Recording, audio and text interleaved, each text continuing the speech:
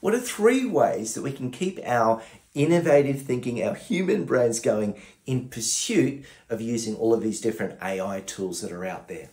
The first thing that we can do is to balance automation with creative tasks. And a good way to do that is actually to create and allocate a dedicated amount of time that is solely for creative tasks that are separate from any automation.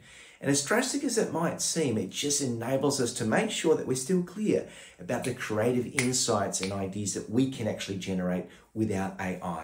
The second thing that we can do is to incorporate human-centered design principles. That is that we still want to make sure that we've got the human, us people, in mind when we are either implementing or choosing the different AI tools that we use.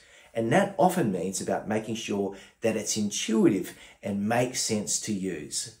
And the third and final thing that we can do is to make sure that we have regular skills reviews. That is, that we review the skills of our creative thinking, our innovative thinking, and our problem solving separate to our AI skills. When we can do all of those 3 things, we can make sure that we ensure that we still have those creative human skills of problem solving, and we don't lose those important, crucial skills moving forward to solve the problems of our world. I hope that's been of value to you. If you want to find out more ways that you can stretch your innovative thinking, make sure you check us out at breakthroughinnovator.com.